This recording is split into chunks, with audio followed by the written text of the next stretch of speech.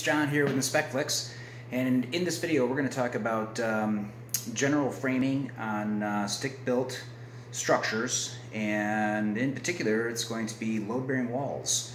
Right now I'm in a basement that has a load-bearing wall, and if you ever notice that the floor joists that go from side to side have to rest on an internal wall, which is referred to as a load-bearing wall. And here you can actually see the other floor joist coming from the other side. So this is referred as a double top plate. So there's two 2x4s on the top, and then you have your studs.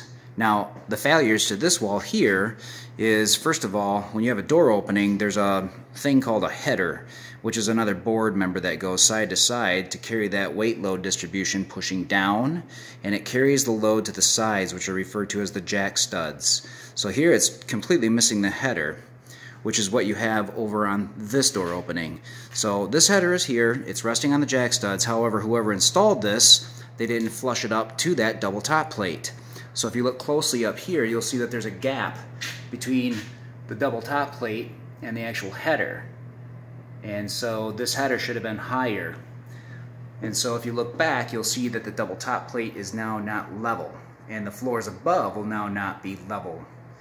And then over here, somebody took out a stud on this load-bearing wall. So you can actually see the nails were in there at one point, and somebody had removed the stud, and now that will cause a dip in the floor right in that spot. So like I had mentioned earlier, floor joists have the tendency to push downward on weight load distribution.